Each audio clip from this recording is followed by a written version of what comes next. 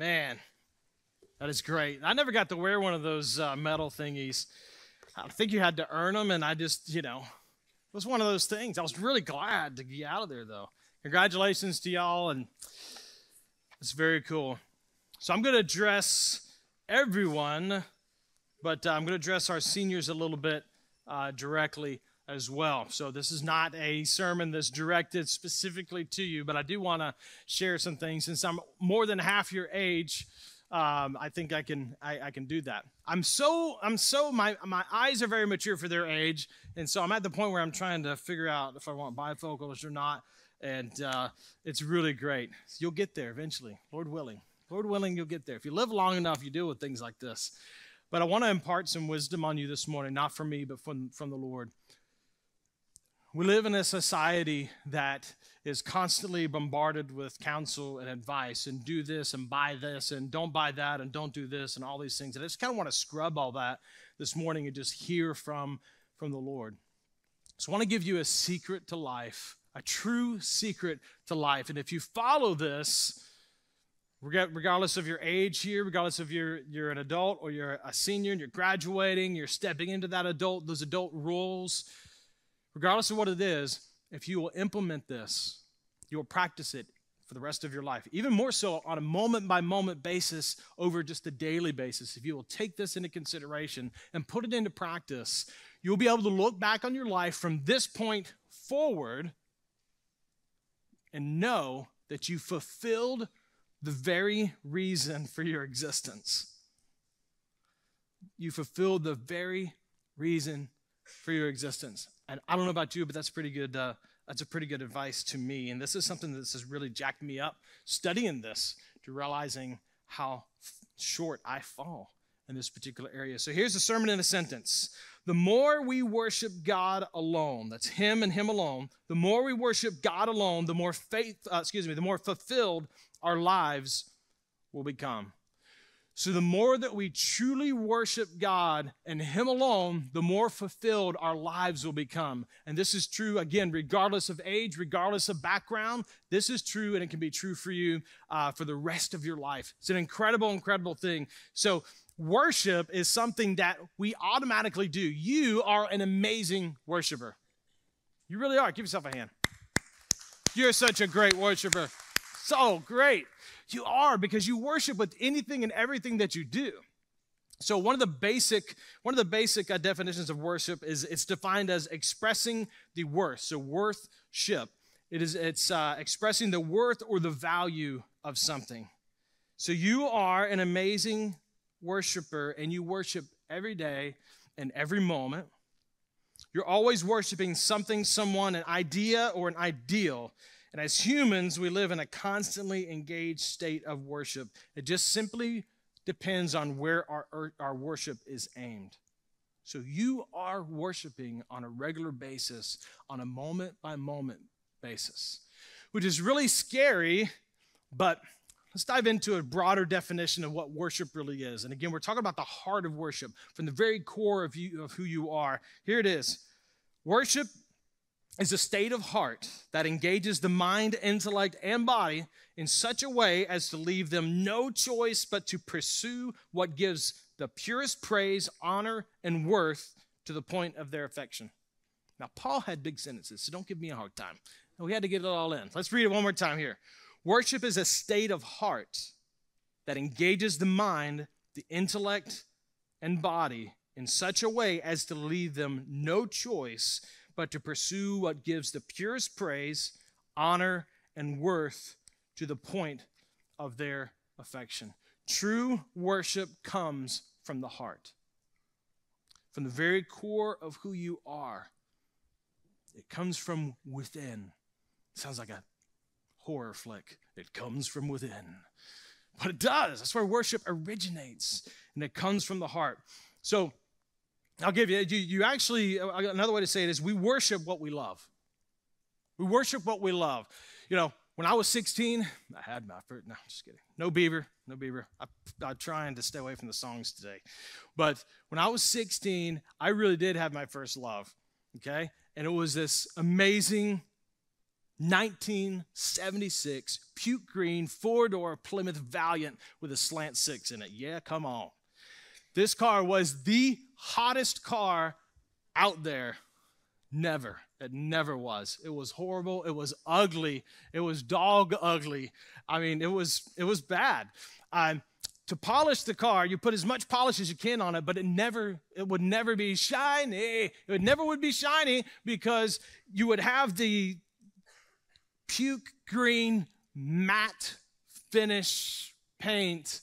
It would not shine. But what was shiny were the seats. They were vinyl. I can't imagine the gallons of Armor All that I used in that thing. Y'all remember Armor All?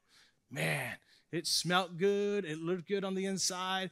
Now, I will say this was a rookie mistake at 16, experimenting with my first love and polishing her up and all of these things. The seats were shiny. The dash was shiny. It had vinyl flooring in it.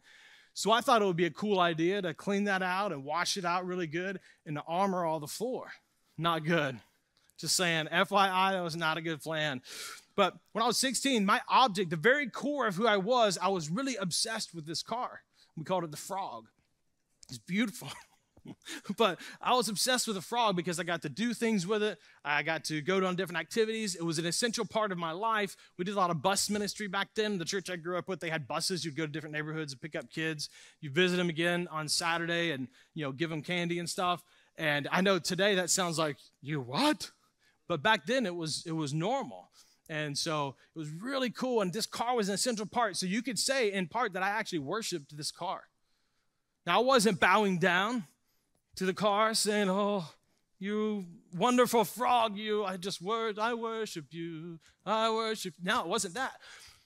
But you worship what you love. The very core of who I was wanting to be in that car, was wanting to go somewhere in that car. It was the focus of my attention and my affection. And in life, if you can make sure that your focus and attention is right, and it's on God, it's on glorifying God, and it's on honoring Him, then you're going to save yourself so much trouble, a ton of trouble. But again, you're going to be able to look back on your life and say, I didn't waste it. I honored God with my life. I fulfilled the purpose of my existence. And so I was basically interested in two different things at 16. I was gasoline and what do you think else? Perfume. That's right, girls. Girls. No. So all kinds of stuff. Songs just go through. It's not my fault. It's not my fault, I promise. But I swear it's a condition. I just haven't labeled it yet. But it was gasoline and perfume. So gasoline and girls.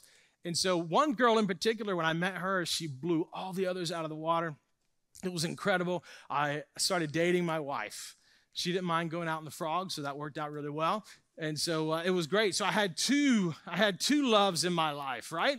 And so what about love? I mean, it's there, and it was awesome. And they became the focus of my attention. My attention was not on studying. My attention was not on God and godly things. It was on this beautiful girl and this not so beautiful car. And what was interesting about that is I still struggle with some of that on a regular basis. And I'll just be very vulnerable. I struggle with worshiping my wife over God sometimes. A lot of times. A lot of times I put our relationship and I spend more time investing in my relationship with her and I'm still infatuated with my wife. And I think about her more than I think about God on many days. And you may be saying, oh, that's so sweet. Oh, it's so loving. It's so nice. No, it's sinful. Because I literally am struggling with praising and honoring God and thinking about Him and glorifying Him. Now, the perfect thing to do would be to marry those two and to be like, God, thank you so much for my wife. Thank you so much for this relationship, and I'm going to praise you and honor you. Then the priorities are in line, and that's how it's supposed to be.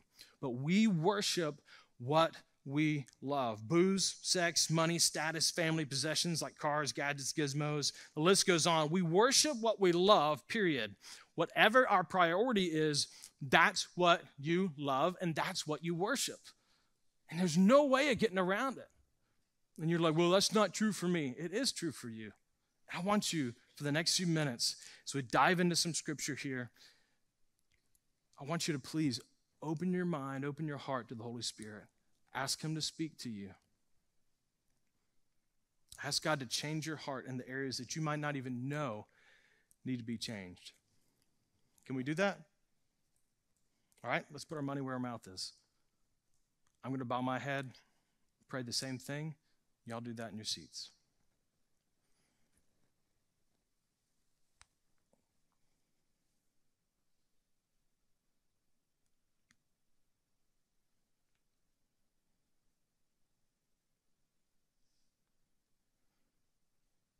God, I pray you'll give a resounding yes to all of these prayers going up to you. Holy Spirit, speak to our hearts in Jesus' name. Amen. All right. Worship is not merely, to focus back on here, so worship is not merely following a set of rules and guidelines. There must be heart behind it. The very core of who you are, if we're going to worship God, there has to be heart behind it. So whatever that priority is in your heart, in your mind, that is what the focus and the point, the focal point of your worship is going to be. So if that's wrong, it's really wrong. If it's right, then it's really right.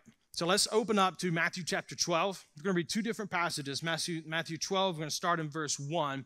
I read from the NLT instead of the NLT because I don't have to re-explain it. It's really good. If you want a good Bible that's accurate and that is easy to read, the New Living Translation is phenomenal. So that's what's going to be on the screen. And if you have your apps or whatever like that, you can turn to that too.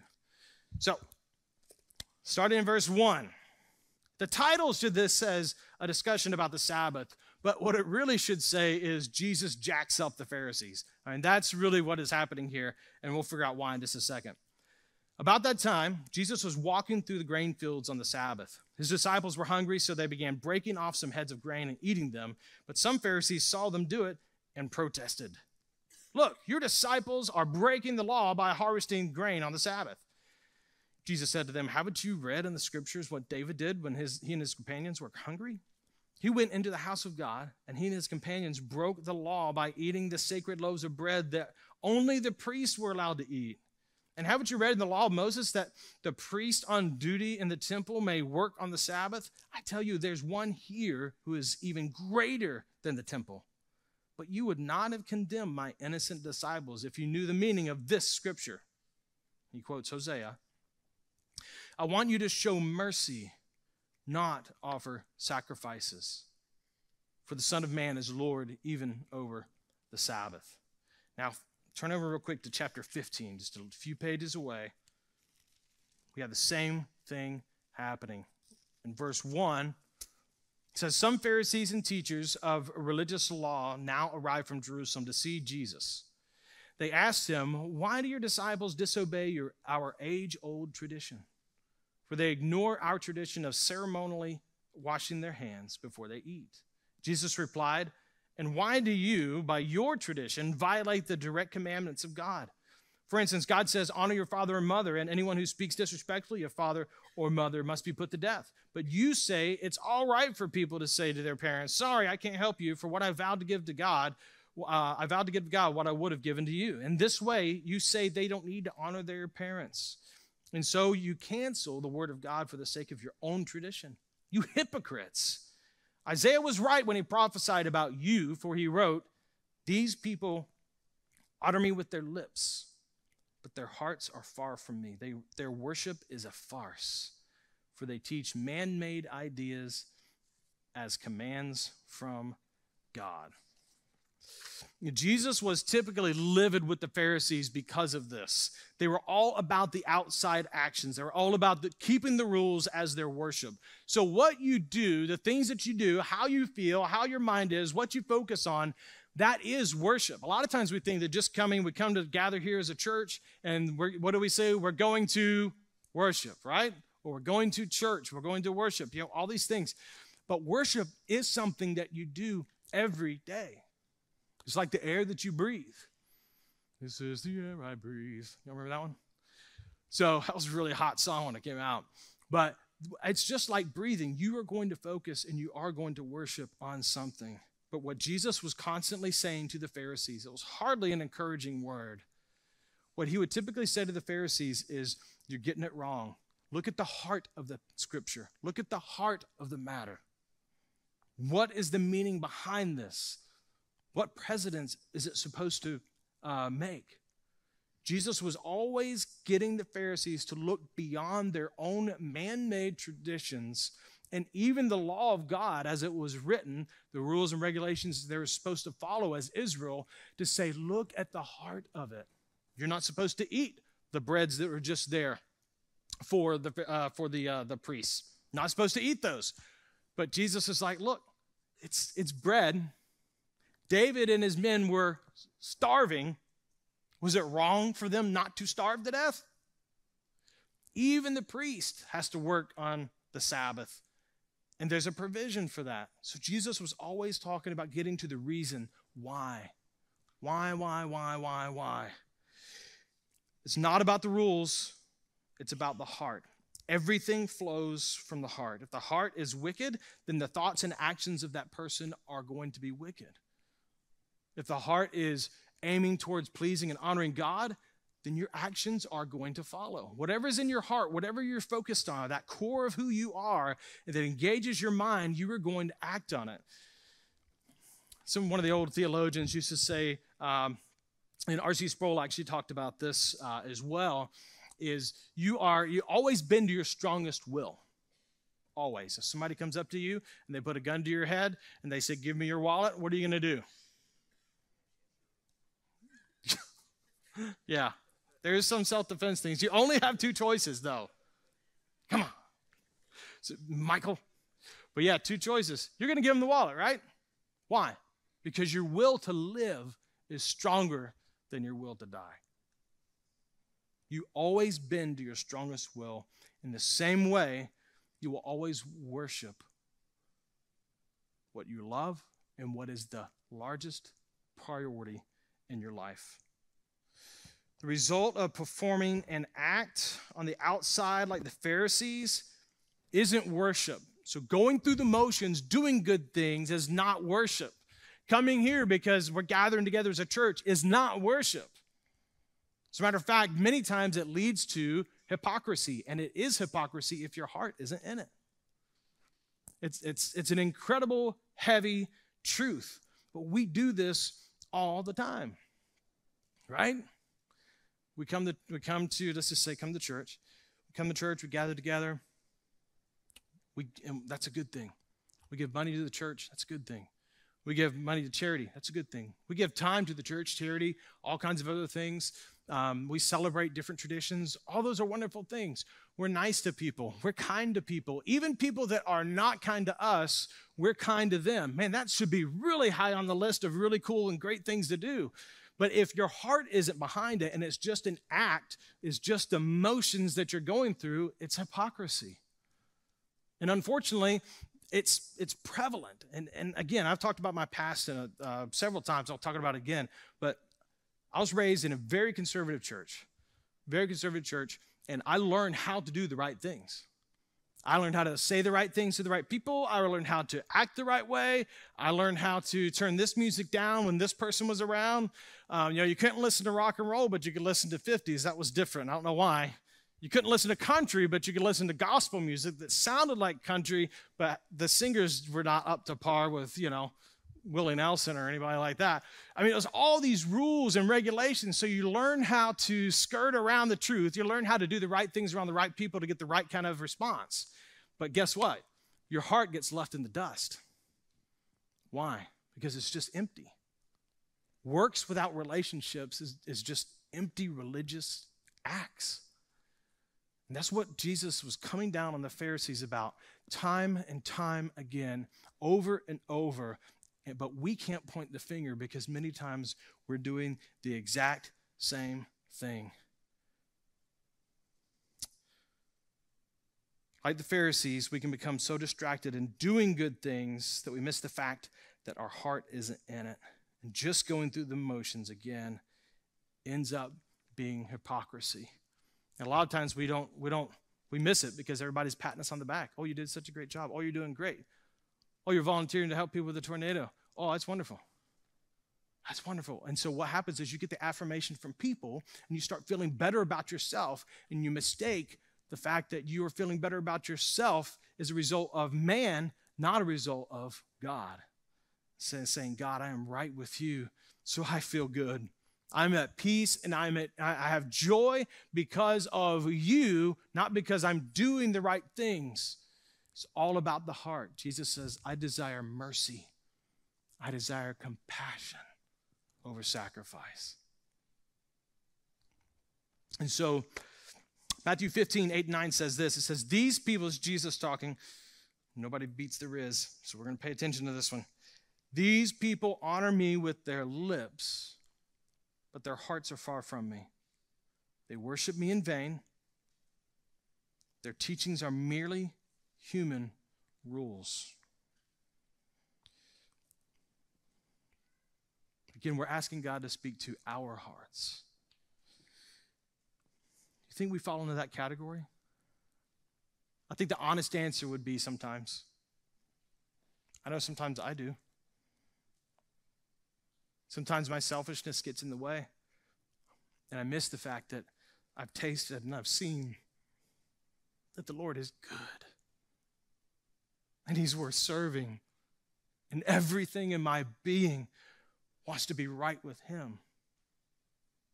I miss that sometimes. So I think the honest answer would be sometimes. But how different would the decisions that we make on a regular basis, again, this is one of the secrets to life, how different would the decisions that we make on a regular basis be if we were determined to ask ourselves if what we were about to do could be done as an act of worship to God?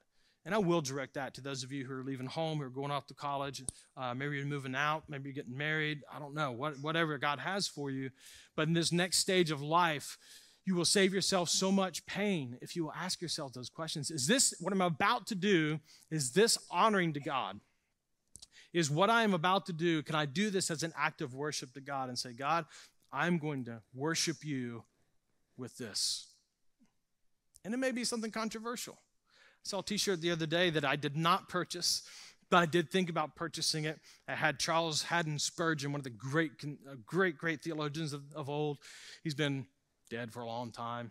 And so, but his writings live, and I had Spurgeon's head on the shirt, and he was smoking a cigar, and it says, before the evening is finished, I will smoke a cigar for the glory of God. And I was like, man, I like that. I like that shirt and the attitude. But it's the whole concept of, is what you are doing, is what you're going to do this evening honoring to God, glorifying to him? Is it something that you can offer to him as an act of worship, meditating from your heart, from the core, and engaging your mind to say, God, this is for you, and I'm doing this for you? Another way that we could say this is, God, can I post this photo as an act of worship to you?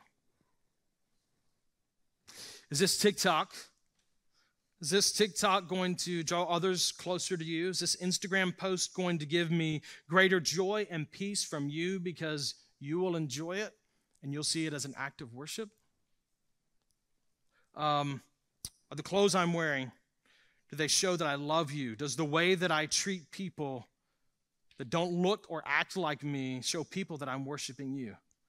Are the thoughts that I'm thinking about myself causing me to praise and worship you for making me how and who I am? See, if our heart isn't worshiping the Lord Jesus, nothing we do will ever satisfy us. Our hearts must be engaged in honoring and glorifying God. That's that heart of worship, to worship him, to show him that he is worth serving and honoring and glorifying and praising. And it's incredible. And again, this is something that I struggle with on a regular basis. When it talks about that self-talk, does it honor God when you talk about yourself, the way that you think about yourself? I struggle with that. I wrote in a journal, which I don't like journaling. Not really good at it. It's the whole writing thing. No. I'm not really great at journaling, but I started to do it, and I've got some. I actually ordered two journals that came in the mail the other day, and this is one of them. I like writing. I'm kind of falling in love with putting my thoughts down on paper. And I went off for a little personal retreat last weekend just to be alone with God and prep for the sermon. And one of the things that he had me do was write down my personal sins. And instead of saying I struggle with pride, I said I'm prideful. Instead of saying I struggle with being content, I said I struggle with being greedy, or whatever the case is.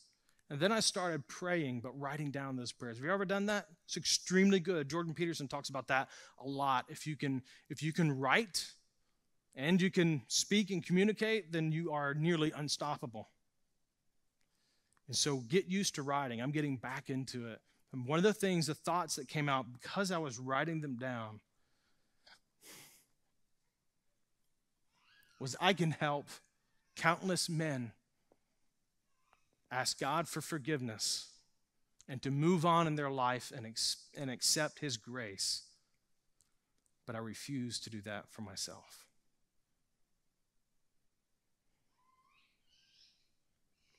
That was real from my heart.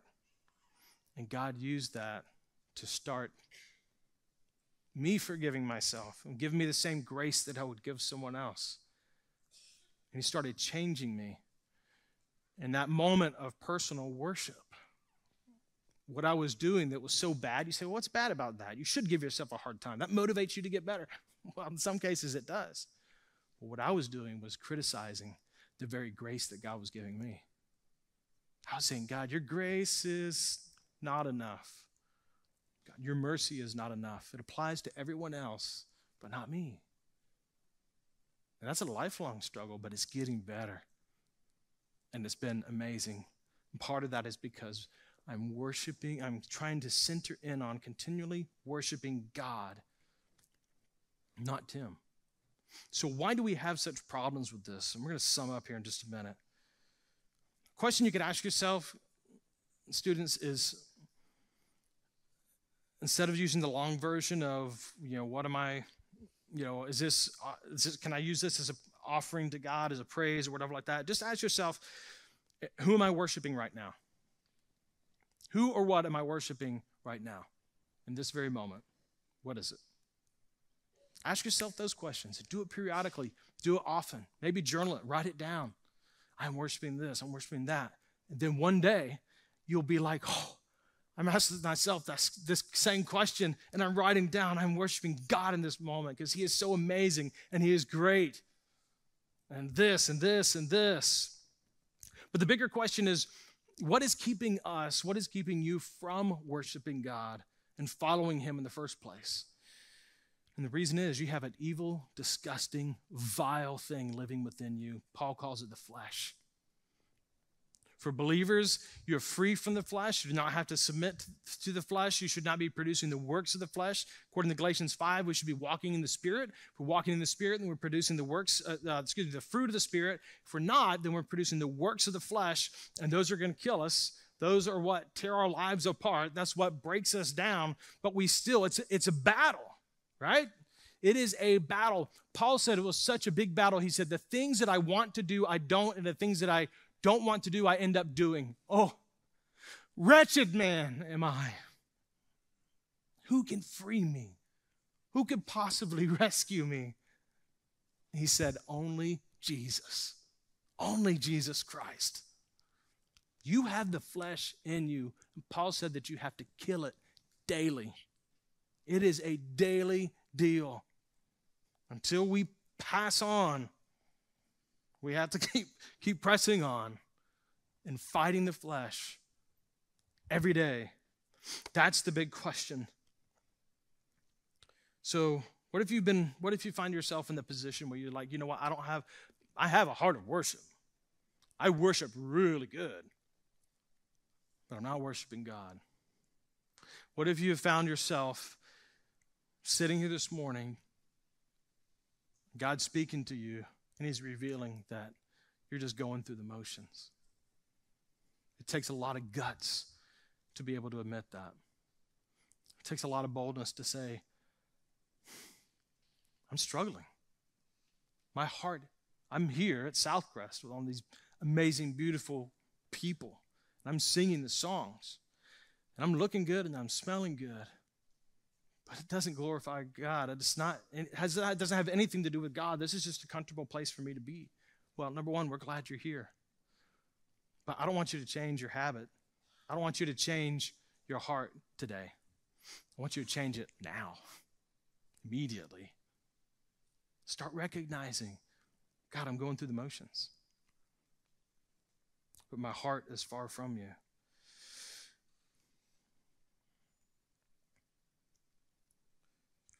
Many times we come to church because we feel like it's checking a box.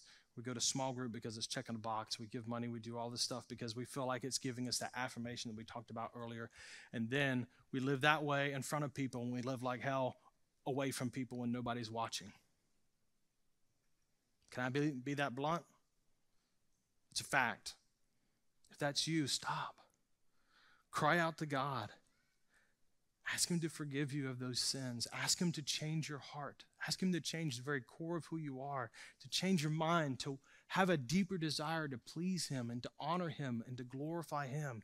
If we're going to have a heart of worship that honors God and praises him and makes an impact on this world as a church body, as a community, as a state, as a nation, and beyond, we must start with getting the hypocrisy out of our lives and saying, God, I don't want to be like this. I don't want to be a casual Christian. I don't want to be another statistic. I want to truly do something with you. I want to worship you in spirit and in truth, and I want to make an impact on this world in a real, super honest, raw, and genuine way.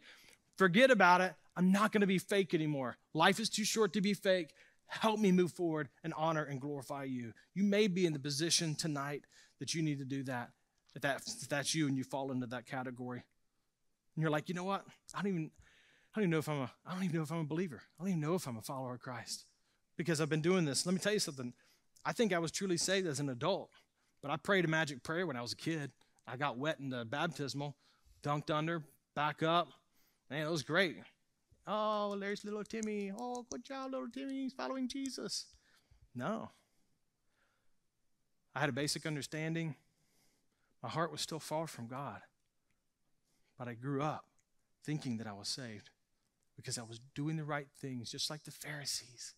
On the outside, they were pleasing to God in their eyes only. And that's the way I was until God finally woke me up one day. My life has never been the same. You may be in that position. As an elder of SouthCrest Church, it is my duty to do everything that I can to help you live a genuine Christian life, to honor and to glorify God with your life. The Old Westminster Catechism says, the very first question and answer in there, it says, what is a chief end of man? And the response to the answer is to glorify God and enjoy him forever. It's not just to glorify God, but that enjoying means that you are engaging your heart, your mind, your feelings, everything. Church, don't be fake. Don't give empty praise. Have that heart of worship. I'll end with the illustration. Dr. William Bates, not Norman, but William. Dr. William Bates. It's one of the doctors. He's an old ophthalmologist. And he does something, and check with your doctor on this. Do your research. I'm not endorsing this, but he did something that was actually, the reports that I read that were about his things said that it helped with macular degeneration, it helped with cataracts, all this other stuff. This stuff was written 100 years ago, keep in mind. But the principle is the same, and I've actually practiced it quite a bit myself. My vision is actually getting better as a result of some of this. And it may be placebo, and I'm okay with that as long as my vision gets better and I feel good about it, right? Give me a sugar pill. I don't care. But it's called sunning. It's sunning and palming. And with the sunning, basically you go outside and you close your eyes. And Dr. Barrett explained, you look at the sun. And typically it's morning or evening sun. You close your eyes, you look at the sun with your eyes closed. It's very important. And you basically move your head back and forth like this. while looking into the sun with your eyes closed, and the warmth of the sun penetrates your eyelids and goes in and does all kinds of things. And you do it for 3 to 5 minutes. And all of a sudden, after a minute or two, you feel your neck starting to relax. You start really feeling your eyes relax. And ultimately, I think that's what some of the reports showed, is it's a relaxing method that helps you with your vision. After you do that for 3 to 5 minutes, you do what he calls palming, and that's taking your palms, putting them over your eyes, and basically doing the same thing. Just relaxing the neck, and you're relaxing your eyes, except this time your eyes are open. And what you find once you open your eyes to normal light is you have better night vision. You can't see in the dark, but you have better night vision. Things actually seem to be more vibrant, clearer. They have a tighter focus. And everything is definitely a little more vibrant. If you're struggling with this hypocrisy in your life, I would give you the same advice. With better studies and better research and something that you can hang your hat on that you don't have to check with anybody about, is that same thing is true in worship. When you find yourself making poor decisions, when you find yourself worshiping a relationship with a guy or a girl as opposed to worshiping God, when you find that you're so distracted with all these other things in life, stop what you're doing and look to the sun. S-O-N. Look to Jesus. Take some time to stop and focus on him. Cry out like David, search me, O God, and know my heart. See if there be any wicked way in me, and lead me on your path of everlasting. Help me worship you and you alone again. Help me focus on you. The overall vision of our lives will change. Our circumstances might not change, but because we're choosing to worship God and we're looking to the sun, the vision of our heart, our focus is going to be in the right direction. And if our focus is right, everything else is going to change because our heart is going to follow. When the heart is right, everything falls into place. So worship is a state of heart. Let's focus it on God. Godly worship is a state of heart that engages the mind, the intellect, and body in such a way as to leave them no choice but to pursue what gives the purest praise, honor, and worth to the point of their affection. My prayer is that you're worshiping the Son of God, the living, the risen Jesus, with all of your heart, your mind, your soul, your spirit, and your strength. And if not, again, don't start doing that today. Start doing it now. We're not promised the rest of today. Please don't leave here without at least asking God to make sense of all of this and to help you have a heart of worshiping Him, following Him, honoring and glorifying Him.